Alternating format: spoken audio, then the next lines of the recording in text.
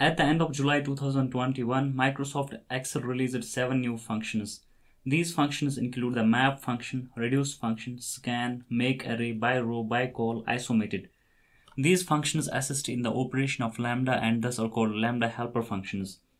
In this video, let's focus on the map function and check whether the map function is really of any use for us or not. But before we start this video, I hope you have a basic understanding of the Lambda function. If you don't know what the Lambda function is and how can we use it, I have put a link in the description to the Lambda function video. You can check that out. So let's continue with the map function. Here we have these values. We have an array of values which has some text values and some numeric values.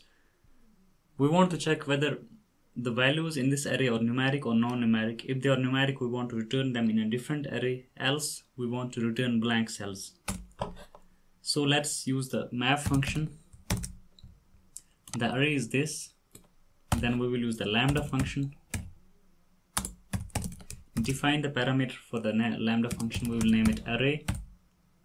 Then our calculation is if is number array. That means if this array is numeric, if the values in the array are numeric, we want to return array.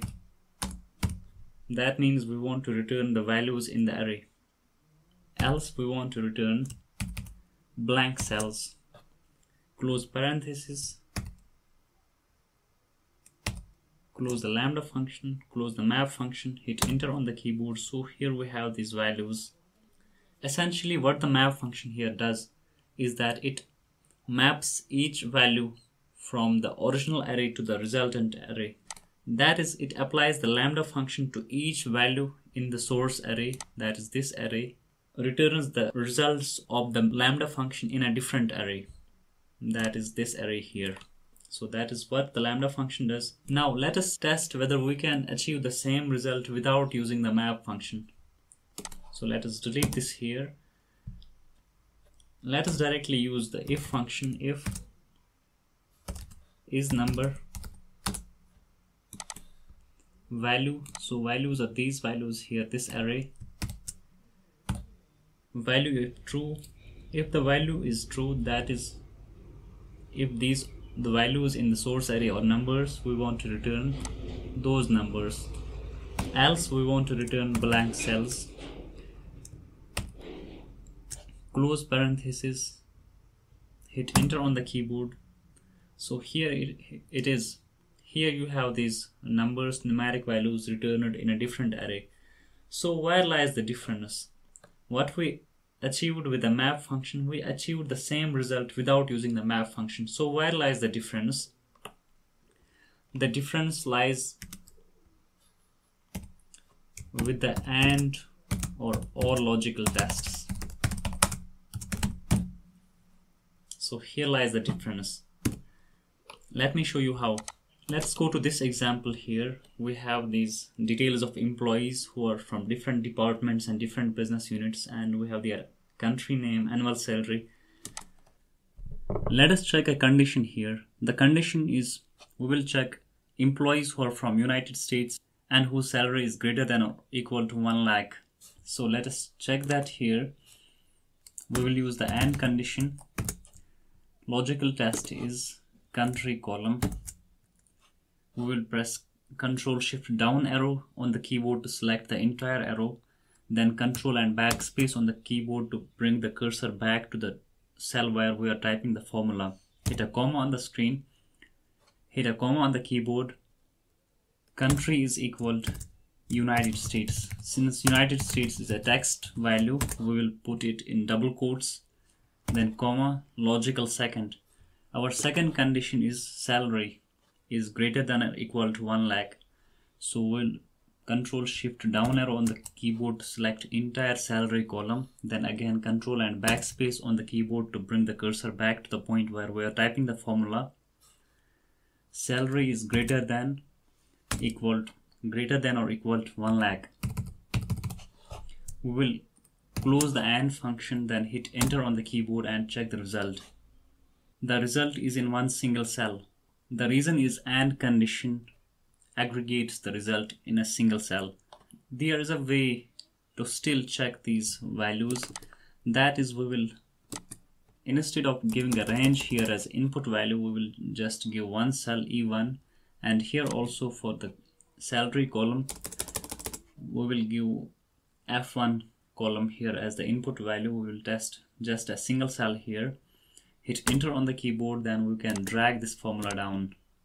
So this is the way you can check the values against a condition. But you see here how many formulas are used here. This is a single formula in one cell, in the other cell there is another formula, in this cell there is another formula.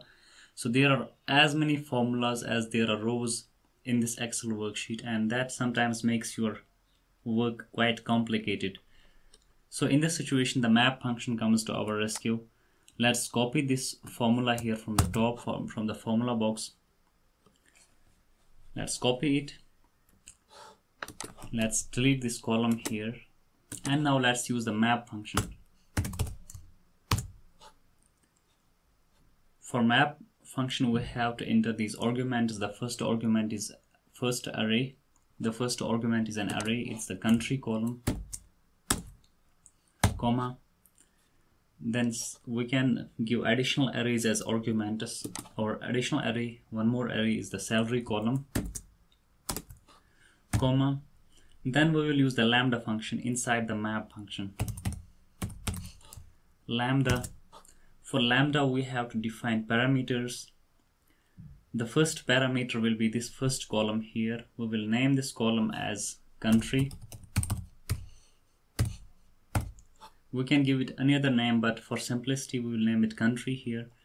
Second parameter will be this column here, and this column is named salary.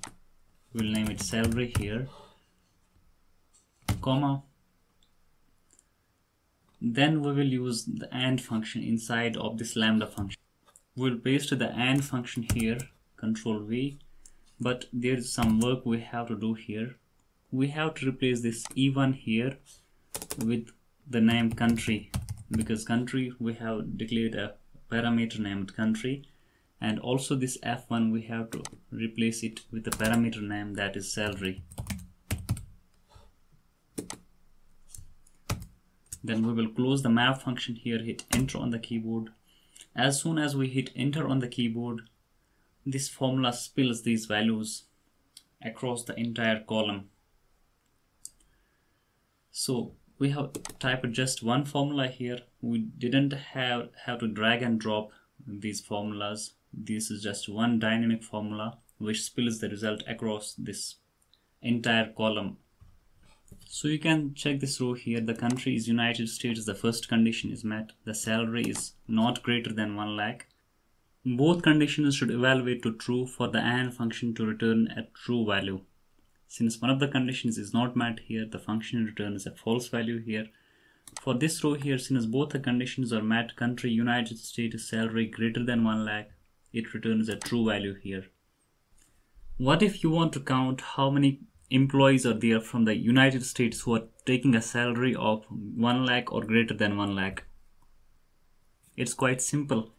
What you have to do is that you have to click on this cell here, open this function, enter double negative here before the AND function. Once you hit enter on the keyboard, you can see that the true and false are converted into zeros and ones. What you simply have to do is to wrap this map function within the sum function. Sum, close the sum function here, hit enter on the keyboard. So you have exactly 374 instances where employees are from the United States and who are taking a salary of greater than 1 lakh. So that was about the map function. I hope this video was helpful. If you like the video, please give it a thumbs up. Keep supporting, subscribe the channel. Thanks for watching, and I will see you in the next video.